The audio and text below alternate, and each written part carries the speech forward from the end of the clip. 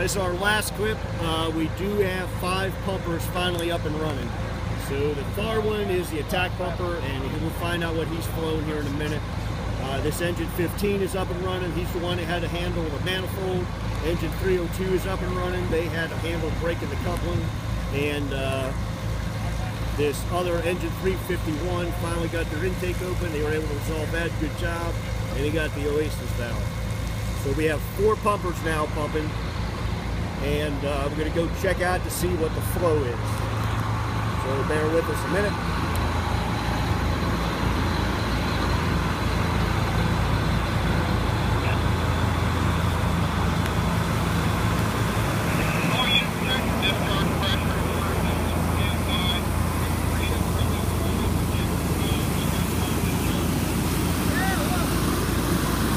No difference.